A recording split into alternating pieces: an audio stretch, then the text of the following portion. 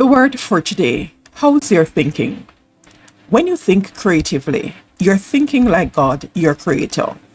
But not everybody will welcome your creative ideas. Jesus wasn't crucified because he worked miracles. He was loved and applauded for those. He was crucified for having ideas that challenged the status quo. God is the giver of great concepts, truths, and ideas. So when he gives you one, don't let anybody talk you out of it.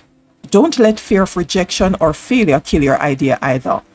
After all, you can't do something new and exciting if you force yourself to stay in the same old rut.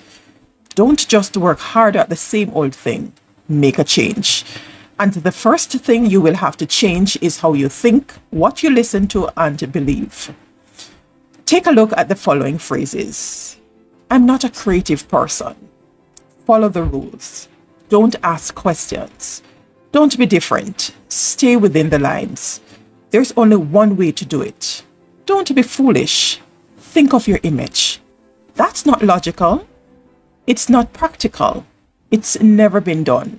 It can't be done. It didn't work for them. We tried that before. It's too much work. We can't afford to make a mistake. It will be too hard to administer. We don't have the time. We don't have the money.